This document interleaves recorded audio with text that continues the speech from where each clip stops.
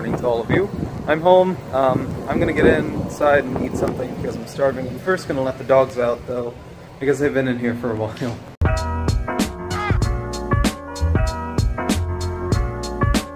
I just had my lunch. I just also realized that I have to get both my sisters today, so it's kind of a good thing that I don't have that bad of homework. What am I saying? It's a very good thing. Just got back home about an hour ago. We're heading back out to go get my other sister.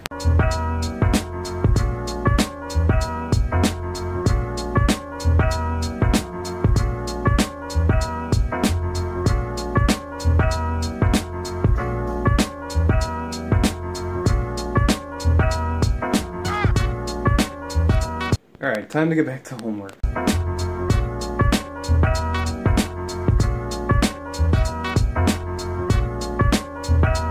I just finished my homework. It's 8:40. Figures though, tonight, I don't have my Xbox because we took it to a repair shop yesterday, and I'm not going to have it until, I think they were saying I'm going to have it before next Wednesday, so maybe this weekend we're going to be getting it back.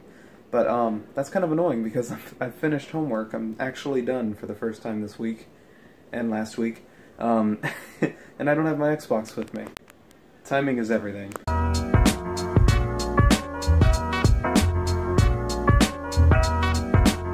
I'm gonna have to call it here. It's getting really late. I actually just realized though, as I was eating my ice cream, I was just kind of thinking about if I didn't have to go get my sisters today, I would have been finished by 3.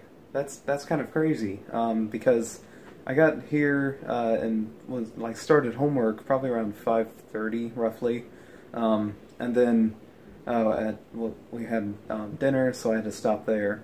That was probably about an hour. So I pretty much had like 2 hours and 30 minutes total of homework tonight, which is a lot less than I'm used to. It's probably around like 4 or 5 I'm used to.